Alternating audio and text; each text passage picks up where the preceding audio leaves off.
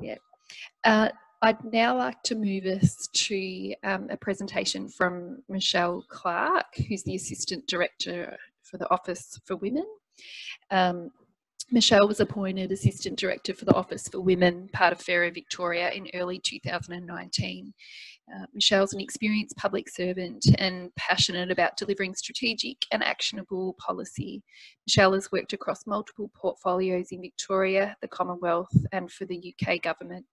Her varied roles have included international counter-terrorism investigations, intergovernmental relations, and community security and emergency management.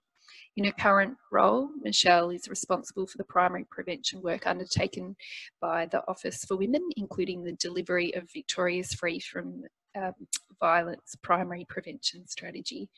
I'd like to welcome Michelle. Thank you. Hi everyone, hopefully you can hear me.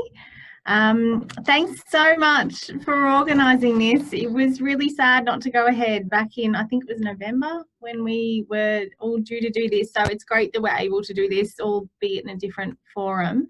So thank you very much to the Mallee Family Violence Executive for hosting this forum and for inviting me to speak.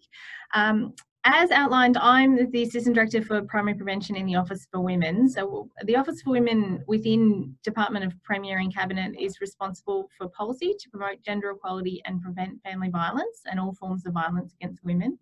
And we work with other government departments, the private sector and community to improve outcomes for women and girls. I had prepared the presentation that I did in Mildura, and it will talk about the primary prevention journey in Australia, what the Free from Violence strategy is doing through the first action plan and how we're going so far. But I'm probably going to skip through this quite quickly because I think actually at the end talking a little bit about our priorities for the next year and some of our thinking about our ability to achieve those priorities given what we're all experiencing and the changed nature of our work over the next few months, I think would be a more helpful discussion at this point. As well as in the last few months, we've actually had the Gender Equality Act receive royal assent, which hadn't happened in November when I spoke to Mildura. So I'll touch a little bit on that as well, because that's a really important and historic event for Victoria that will hopefully help bring about that cultural change in the space that we all work. So I don't know if my slides are hopefully around, if they work. Am I supposed to do something with them or will they just magically appear? Oh, they're coming, okay. All right, well, I'll just continue. I'll start anyway. So look, the most thing is it's important for us to all to recognise that the Royal Commission wasn't the beginning of this journey. I know a lot of people in this sector and in your organisations have been working on this for quite some time. We do use it as a kind of a key starting point for when really there was a concerted effort and a big momentum in government and investment in government into this piece of work. So that's hence the slide you'll see there. It starts really with the, has prior to the Royal Commission, but then hits quite heavily with the Royal Commission kind of in the middle there. So 2015, the Change the Story framework being launched by Our Watch and Vic Health and Anne Rose was really that world first integrated national approach to preventing violence against women and their children. And we still base a lot of our thinking on Change the Story. It is still absolutely the best evidence base that we have to think about this work, and trying to apply that thinking to different types of cohorts and different types of settings and different types of situations is something that we're just building on that wonderful foundation that Our Watch, Vic Health and Anne Rose were able to produce. So primary prevention did get a big call out in the Royal Commission. They have a couple of recommendations specifically around primary prevention and ensuring that it's a key part of the government's response going forward. It was acknowledged that it's a long-term journey of cultural change, and we all know that. So a couple of major things have been implemented in the last few years that have been trying to institute this change. So there was the 10-year plan ending family violence, Victoria's Plan for Change, which was November 2016. Safe and Strong, which is our Victorian gender equality strategy, and that was December 2016. Free from Violence, which is my focus, and that was released in May 2017. our first action plan was then released in January 2018, and an important part is the Delta Safe Our Way, which was released in October 2018. And then, as I mentioned, the Act, the Gender Equality Act, is a big milestone for us as well in this journey. So the Free from Violence strategy is our overarching framework. You've probably all seen the framework. It's certainly online. If you haven't, I urge you to go and have a read, and because it really does set out what we're trying to achieve, how we're going to do it. It highlights the key components, including the drivers of violence, working with the whole community. It talks about what needs to be put in place and what we're aiming to achieve and how we'll know we're successful. But it really is predicated on the fact that this is a 10-year kind of long-term plan. And I think in the next, if I can move to the next slide, it gives a sense of where we are in the journey, which is very early. We are really cognizant of the fact, oh, actually, sorry, it's even the next one. I've moved past a few. This is one. So we're still in phase 1 at the moment, which is that first action plan, building up on what works and building on what we know and trying to think about scale up. We really only completed 1 full year in our Free from Violence first action plan, and we released our first report at the end of last year, which I again recommend, if you haven't had a look, to have a look, because it captures the breadth of activity that we have been undertaking and the breadth of investment. It's been a little bit of 1,000 flowers blooming, I think, for year 1. And the challenge for us as we go into year 2, into year 3, and the end of this phase 1, leading up to the next action plan, which will probably be developed in 2022, is how do we hone our investment? How do we figure out what works, and how do we get the most effective outcomes for our investment? It's not sustainable for us to continue to fund many projects of many different settings. We really need to pick a couple of major ones that we think are going to have the biggest impact and try and support that to the greatest extent possible. And one of the really key things that we've been doing over the last few months is engaging with the other parts of the Victorian government that do prevention work. And I noticed in following Tracy's presentation, there was a question about respectful relationships. Respectful relationships is the biggest investment the Victorian government has made in prevention from a financial perspective. And so we're working really closely with DET to see how our investment can actually assist their investment, and the two can start to work cohesively together, both in the messages that they're giving, but also respectful relationships doesn't have much of a focus on parents, whereas we could bring in other programs that do pick up on that, but speaks the same language and is kind of reinforcing to be able to amplify the investments in the different sectors. So there's a internal to government primary prevention group, which has Respect Victoria, ourselves, DET, police, Department of Health and Human Services, everyone who's interested in the prevention space and who has any investment in the prevention space, to try and understand that we're all working towards a common goal, that we've got consistency of approach when it comes to stakeholders, and that our investment is all based on the same principles and has the same evidence standards that we apply to it. So we're starting to build up a more whole of government picture, which is really important in a time when they will probably be more constraint on the amount of money that we get towards family violence. And it's certainly, the government is at the point that we need to show that what we're doing is having impact to encourage further investment. So that's probably the next one. The next slide, if you don't mind, is just a little bit of the key facts and figures from our year 1 report. And you'll see that oh, my lights just went off. You'll see that there's a couple of things in there. So it talks about the campaigns in Respect Victoria. Establishing Respect Victoria was one of the biggest and most influential outcomes in the last few years. So we're really excited about Respect Victoria and the work that they're doing, and working closely with them on that. I won't go into the facts and figures because I think that if you're interested, it's probably something you can have a look at online, because it's certainly available. So the next one is our current strategy activities. So as I said, we're really keen on making sure that we've got consistency across the Victorian government, but also that we're looking at the life cycle. What activities are we undertaking in infancy to early childhood? What's in childhood? What's in adolescence, early childhood, adulthood through to older adulthood? We're doing that mapping exercise to really make sure that we're targeting where we need to be targeting and leveraging off the other activities that are going on. And working really closely with local government and some of the infrastructure that exists, like women's health services already, to understand what they've been doing and how we can assist to support them.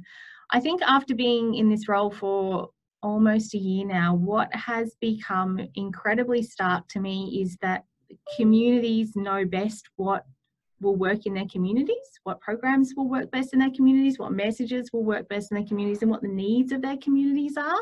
So we are trying to move to a model that is much more empowering local government, local women's health services, local organisations to make those decisions and provide as much support, capability building and funding as we can to have that kind of self-determination aspect in what's happening in your own communities. So just, as I said, to conclude, I just wanted to give you a sense of the Gender Equality Act and what our next steps are. So the Act received royal assent on the 25th of February this year, which is super exciting. So it targets gender inequality, including the drivers of the gender pay gap.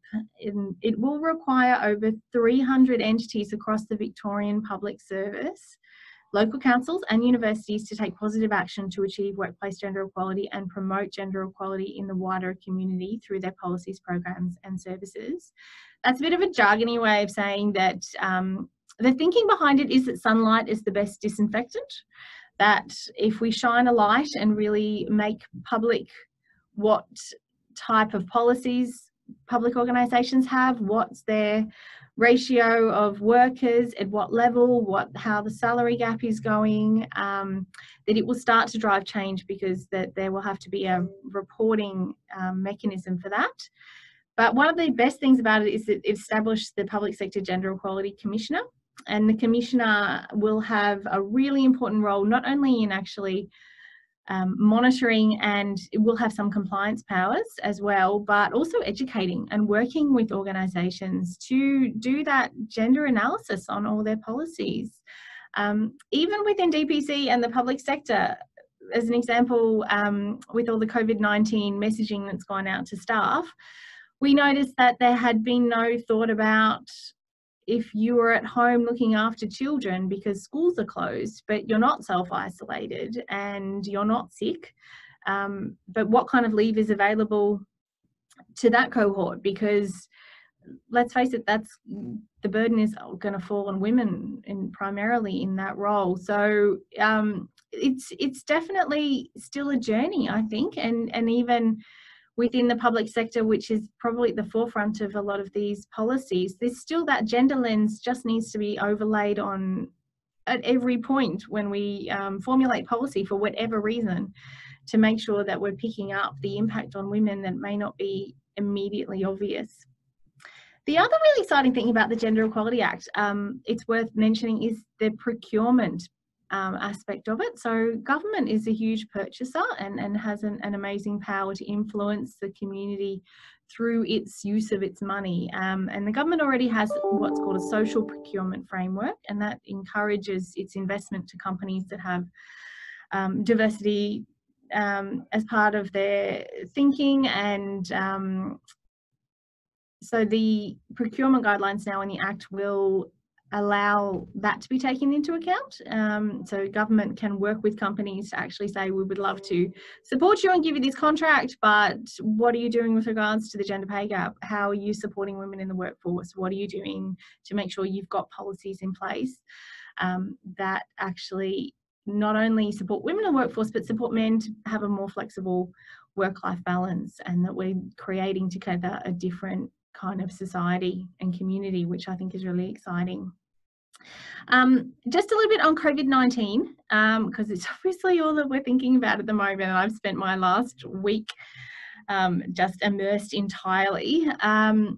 is that we've been doing a lot of thinking, a lot of talking to Respect Victoria, to Family Safety Victoria about the impact on women, and the impact is going to be immense, not only in the family violence context, which is certainly going to be pretty scary and very difficult to manage, but also the economic impact on women, the impact on older women. There's caring responsibilities, as I mentioned, that will affect women more predominantly than men.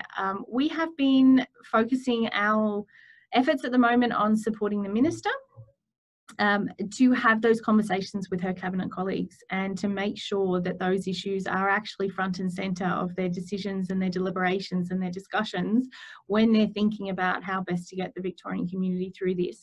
The other thing we've been doing is working really closely with other states and territories to influence the Commonwealth in its thinking and to try and ensure that we're embedding into the response to this that gendered lens that we know is really important and is certainly going to play out. So it's fabulous that Respect Victoria is going to provide something on the prevention messages. I think that's really important. And Family Safety Victoria is the lead on response issues. So we see our role as really important to make sure that we're bringing it all together for the Minister and providing her the best information she can to articulate that, and then ensuring that we're supporting our partners, our funded partners, through this time, and that we're working with them to make sure that any projects we had funded or we had on the cards, that if they're not able to be delivered in the next 6 months, that we work with them to make sure that, you know, we extend the contract, so we make it work, because we're really aware that most of the workforce we support is women as well. So we don't want to jeopardise any of those organisations in this time. I think it's very much a moving feast still. We're certainly trying to influence to get more information out about how you can be supporting your communities or what you could be doing and thinking with respect to your programs and your activities over the next few months. So we're going to be communicating with a lot of our key stakeholders very soon on that. But yeah, I think it's really important for us. There's been a lot of momentum, and we're really concerned, and I'm sure you are as well, that momentum will be lost in this type of circumstance. So we will be using the time as strategically as possible to prepare for when we come out of the other side and hitting the ground running again, and making sure that we pick up where we left off, and that we haven't lost this incredibly important issue into a different incredibly important critical issue. I'll probably will leave it there because I'm very conscious of the time. I'm very happy to answer a few questions if you have any, but equally, if anybody would like to contact me directly outside of this to have a chat about anything, I'm very happy for that too. Thanks a lot, Michelle. It's great to hear the work that's happening across the Office for Women, and great to hear that you're looking to empower local organisations in the local setting, and that's certainly a big thing here in the Southern Mallee. We connect across the 3 local government areas, but have our place-based groups, which you'll hear about their activity in a moment. But you know, how those groups can be empowered as a partnership, I think, is really important too. We haven't had questions come up on the chat, but is there any? Does anyone want to take a quick moment to ask a question?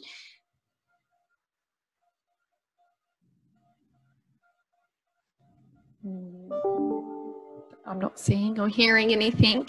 So thank you very much, Michelle. And there may be other questions. If people do have some questions, feel free to use the chat function throughout the morning, and we will look to get back to answering them either later in the session or following up outside this forum after the forum. So thank you.